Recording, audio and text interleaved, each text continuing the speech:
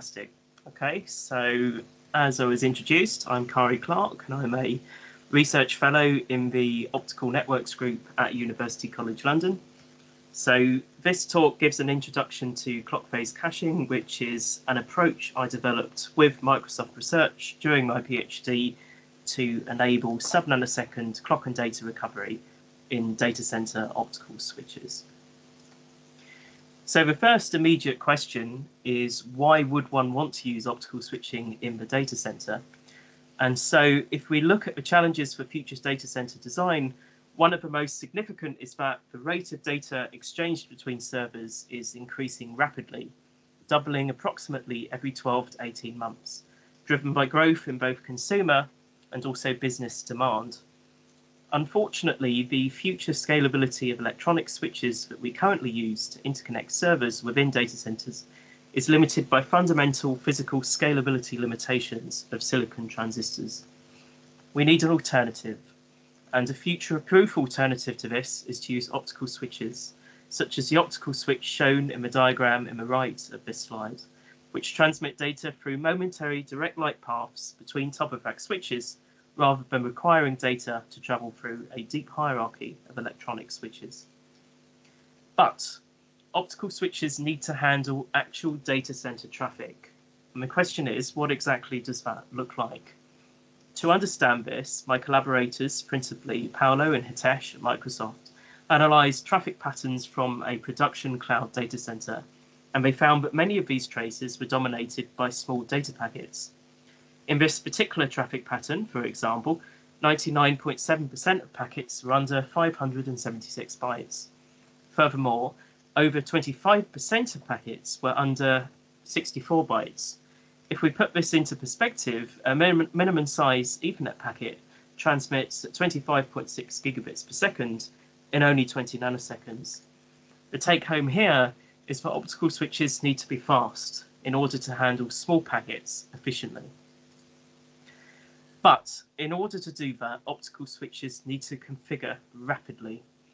And optical switching technologies exist that can switch in under a nanosecond. But there's another issue too, and that is that receivers need to recover the clock of incoming data before that data can be read. And this process is called clock and data recovery time. For commercial receivers, clock and data recovery time takes at least about 100 nanoseconds.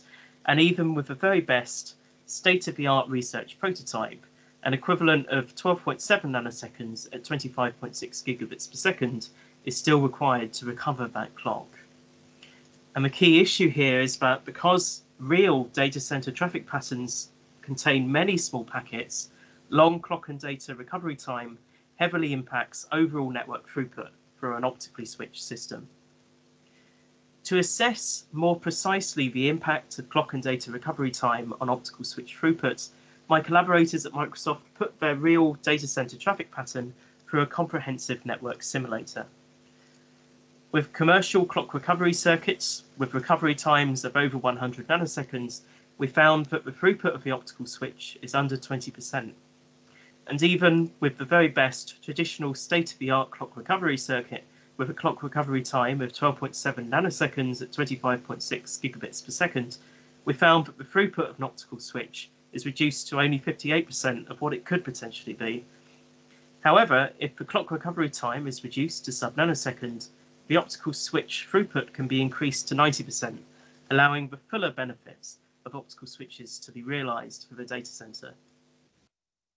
In this particular work, we used a technique that we called clock phase caching to demonstrate sub-nanosecond CDR. On the left, you can see an example large-scale data center network architecture that could use this approach to clock and data recovery. It represents a typical large-scale data center with up to 10,000 racks of up to 64 servers each. An all-optical switch could be used to interconnect all of the top-of-rack switches within the data center. Then clock phase caching at the highest level is then performed in the following manner. Firstly, the transmitters and receivers on all racks are frequency synchronized using distributed synchronization. Secondly, the transmitters and receivers on all racks are synchronized in phase which is achieved using the circuitry shown in the right of this slide, which I will now explain in a bit more detail. Clock phase caching, principally, is an approach that ensures that the clock phase of packets that are arriving at a given receiver are the same, irrespective of from whence they have been transmitted, which thereby minimizes the complexity of the CDR process. So, firstly, this approach relies on clock frequency synchronization. All nodes connected to the optical switch are synchronized in frequency. That could be done centrally, or it could be done in some sort of distributed manner. Every transmitter stores a cache of phase values that correspond to every receiver that the transmitter can communicate with through the optical switch. Every transmitter also has a phase interpolator so that it can choose any arbitrary clock phase for packets leaving the transmitter.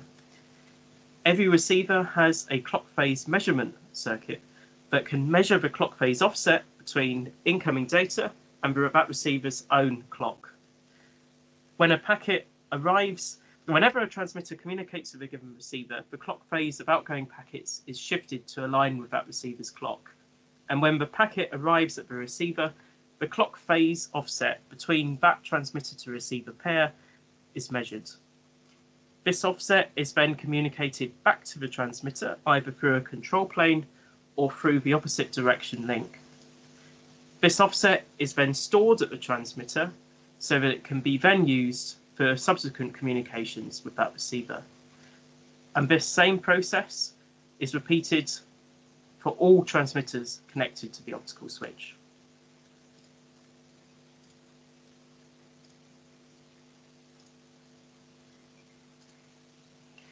The temperature in data centers changes with time, and this in turn causes changes in fiber time of flight as the fiber gets physically longer and its refractive index changes. This in turn means that the clock phase updates, the correct ones, are changing. So we need to have regular clock phase updates to maintain clock phase synchronization. And my colleagues at Microsoft and I named this approach clock phase caching. The operational principle of this approach is shown on the right, which shows a single clock phase update taking place to compensate for a change in clock phase that has occurred due to slow temperature shift in the data center. The key results of this work were that we demonstrated sub-nanosecond CDR locking time in a real-time 2-to-1 optically switched testbed. We evaluated the limits of the technique from rate of change of temperature and clock jitter, and we calculated, based on our experimental results, that the technique is highly scalable, with an estimated worst-case overhead on optical switch throughput of only 2.2% for 10,000 nodes. We first published this work as a post-deadline ECOC 2019, which was followed up in 2020 by a high-impact publication in Nature Electronics. And although there's not much time in this talk to present all my results, I will present two particularly key results that were published in that Nature Electronics paper.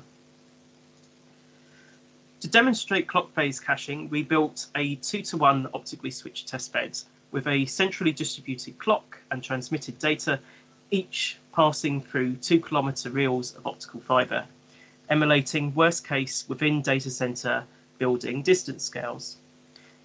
In this first result, we stressed clock phase caching by subjecting the 2 kilometers of clock and data fiber to a 0.11 degree per second temperature change with a thermally controlled chamber.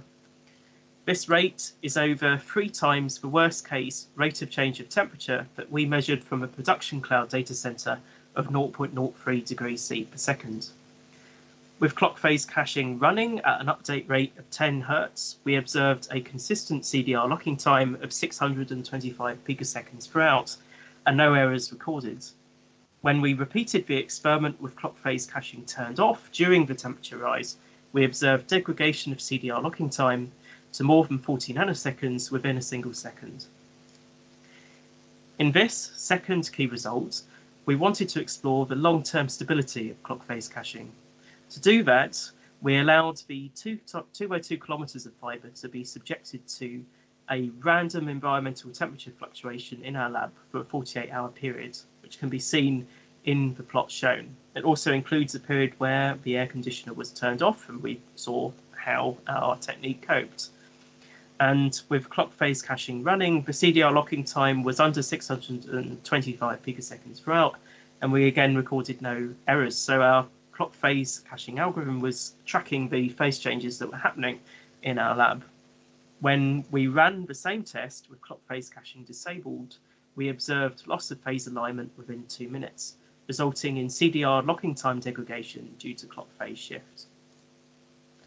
In conclusion, sub-nanosecond clock and data recovery time is crucial for enabling the full throughput of optical switches to be utilised.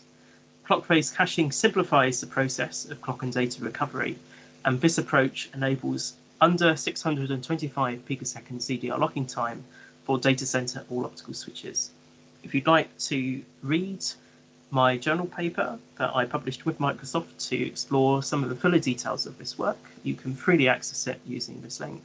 Thanks very much for listening.